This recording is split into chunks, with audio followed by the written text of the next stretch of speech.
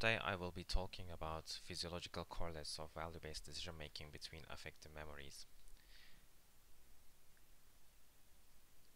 In our research group, one of the key questions that we are interested in is understanding how ketamine works as an antidepressant. Currently, there are two hypotheses about how ketamine works.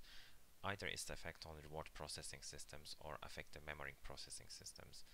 If we want to study affective memory processes, we can either rely on autobiographical memories, which are negative and positive events that people experienced in the past, or we can also induce memories experimentally.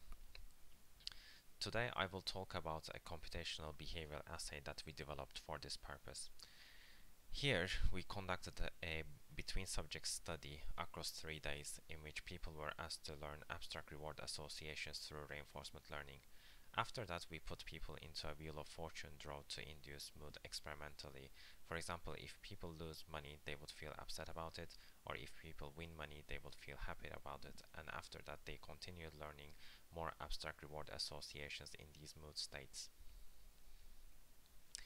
Our learning results indicated that the effective valence of the Wheel of Fortune outcomes does not influence reinforcement learning performance. This is something good when we want to isolate affective memory biases. At least 24 hours later than the final day of learning, we asked participants to make decisions between these abstract reward associations, also shown here in different fractals. So participants' job was to choose between these shapes and bank money in relation to the reward probabilities associated with these shapes, recalling from their memory. For robustness of this behavioral process, we conducted 2 different experiments. In the first experiment, participants learned about 14 different associations. In the second experiment, they learned 24. Even in the simpler experiment with 14 reward associations, one could have 182 different pairwise comparisons, so the memory space is fairly large.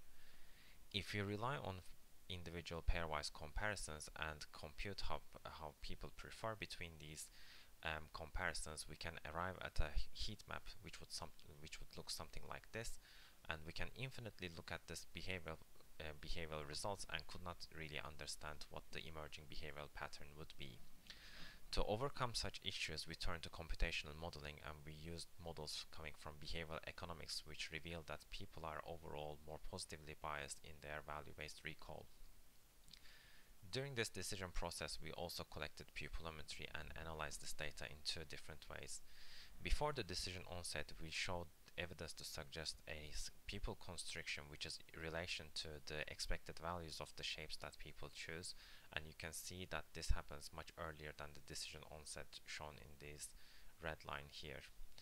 After the decision has been made, pupil dilation seems to encode and respond differentially to the reward values of the shapes which were encoded after winning in the Wheel of Fortune, shown in these green lines. If we look at the crossover pattern of these green lines from low probability to high probability shapes, it closely reflects the crossover pattern that we observe in the probability weighting curves from low probability to high probability, which kind of indicated that these behavioral and physiological signals might be related.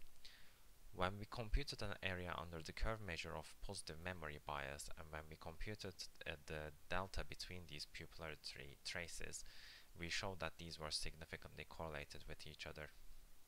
This is one of the computational assays that we will use to understand how ketamine works as an antidepressant and how it modulates affective memories.